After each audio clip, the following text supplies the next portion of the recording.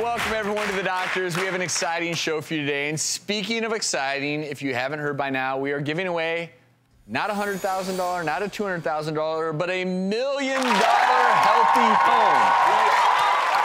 So starting this journey, we have made some big strides. Just this week, the windows were installed. Pretty cool. They are made with low E glass, meaning they have the ability to reduce the UV rays that come into the home. Double pane windows. You know what that also does? It provides a barrier that helps keep the heat or cool in, depending upon the season, inside the house.